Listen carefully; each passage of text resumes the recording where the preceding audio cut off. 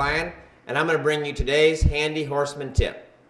We all know how embarrassing it can be to have a wardrobe malfunction, and today's tip will keep that from happening to you and your horse. Alright, here we have our headstall, and the little piece of leather right here is all that's connecting your headstall to the bit and also your reins.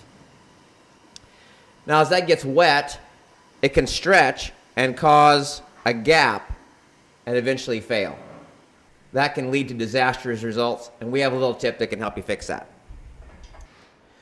So what we've done here is I've taken the leather out, and in the top hole I've put a Chicago screw. I've put a little Loctite or fingernail polish on it to keep it from backing out, and in the bottom hole I put a piece of parachute cord. Now I use a piece of parachute cord that matches my headstall's color. That way it looks like leather. Unless you get very close, you won't be able to tell. And it's way stronger than the leather that I replaced it with. Hope you like this handy horseman tip. Hope it helps keep you and your horse safe on the trail.